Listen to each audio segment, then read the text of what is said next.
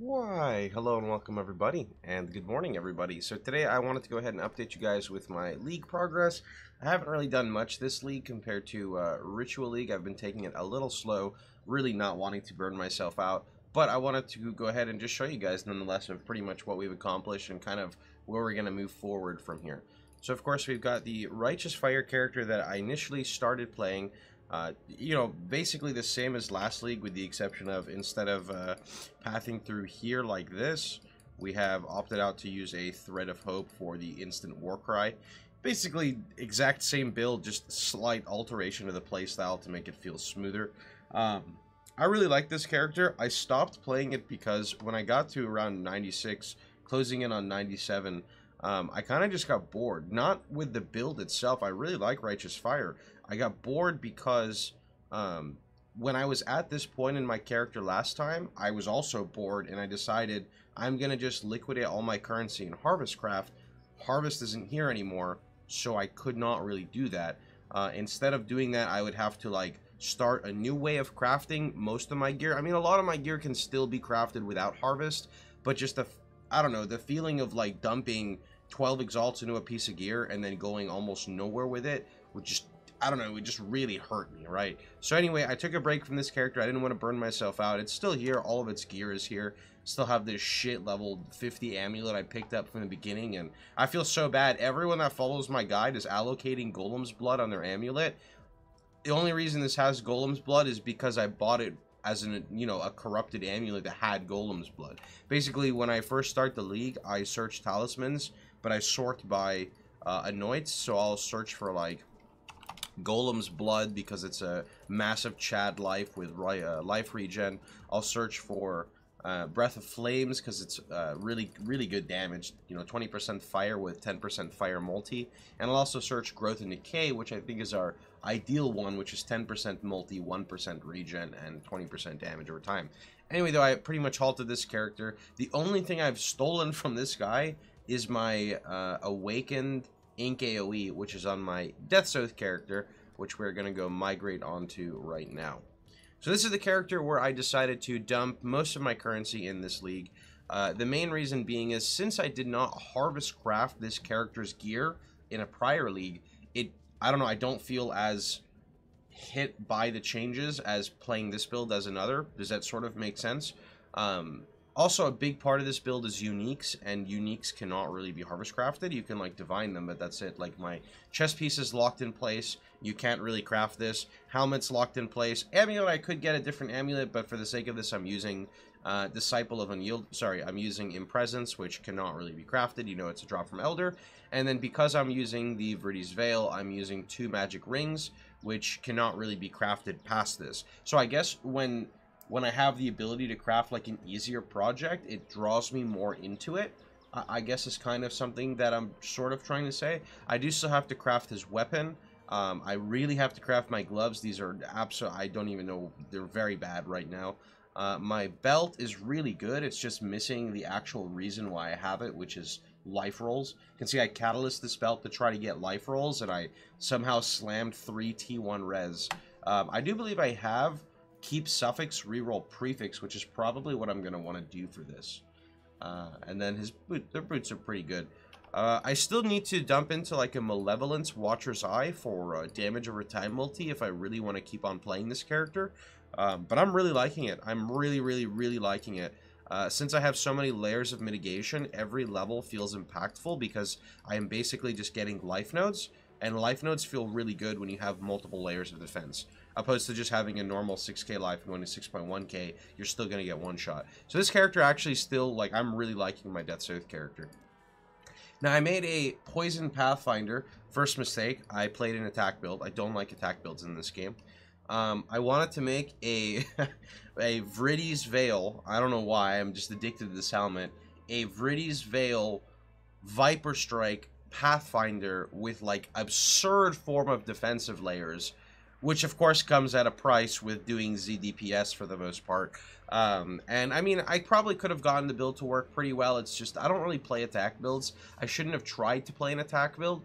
I think the only attack builds I like are truly building around unique weapons because it's a lot easier for me to scale, or something like Facebreaker or Doriani's Fist, because you don't use a weapon, you're scaling off of a massive multiplier, and that's, I don't know, that's easier for me to understand, I guess.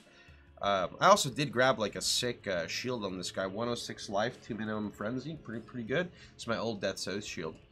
Anyways, this character was scrapped, but I do have a new project that is underway. I don't know how far we're going to get with it. It might be complete shit, but I was talking with chat, and we have come to a conclusion on something. So, as you can tell by this tab, I'm sure you can figure out what I'm playing. I want to play a Pohx Machinimation Shield build. Now, what I have in my mind is a mana agnostic version. So, it will not gain the benefit of like half of these things because it will not use ES. But what the shield basically does at this point is it gives us Volpact, and it gives us Overleech, and it gives us Divine Flesh. So if you put those 3 factors on a build, you don't get any life regen, but you can still use Agnostic and go life recovery. So if I use it Tempered by War, then the only damage types I take are Fire, Physical, let's see, Fire, Physical, and Chaos. That's it. So I can completely void out any form of lightning res entirely. Even lightning dots are converted into fire and or chaos. And I can completely void out cold, which means I don't want any all resistance on my gear because I want to build around Doriani's prototype, which makes it so you cannot deal lightning damage, which means we're going to stack mana. And we're stacking mana so we can either use Archmage / Arcane Cloak and get the fatty lightning. Then, with the fatty lightning, we're going to have basically negative like 60 lightning res, negative 80 lightning res. But our lightning damage is taken as fire / chaos. And then we're going to try a caster variant where we're basically, like I said, going to stack mana. I have Skyforce because Skyforce essentially is like a, at this point in the game, a cheap version for stun immunity. Or very, very, very high stun resistance. This says you have no life regen, which is fine because we have Volpact anyway. So it's just really high movement speed with really high mana with, essentially stun immunity. But the problem is I don't know how much life I'm going to have. But playing a Mom agnostic, I don't know if I'm playing Hierophant or Necromancer yet. I'm still deciding. Hierophant would give us a bit more effective life. Necromancer would go block-based. This build would have issues with degen, so I think I'm leaning more towards Hierophant since they get that extra 10% Mind Over Matter to their mana pool, whereas, which is kind of rough because I don't have Cloak of Defiance in this build. Sorry, in this build.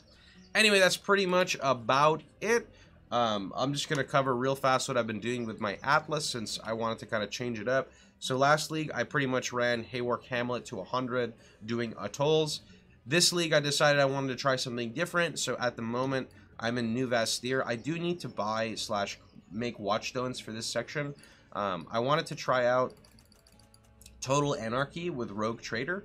And I also want to try Sulfite. I'm going to actually try delving a little bit, learn a little bit more about Delve. Since the other options are like Abyss, which literally never spawns unless I force Abyss. And Abyss is just annoying. You have to follow it. And I don't know. It's just a pain in the ass sometimes. The other option is Legion, but I'm kind of sick of Legion.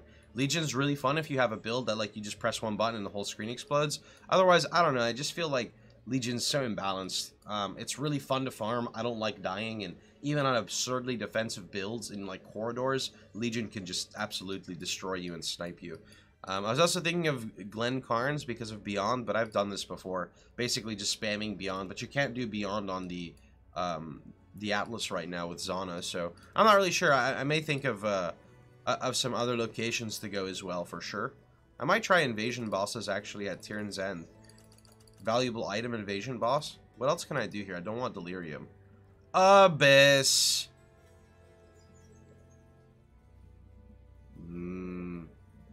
God damn it. Yeah, I might. Did I just go Beasts? Beasts with Invasion bosses? I don't even know. We'll have to look at some other ones. Like I said, I gotta respec this as well. I don't want to do this. I could do double Sulfite, actually. Huh. Wait a minute. Is this actually better than...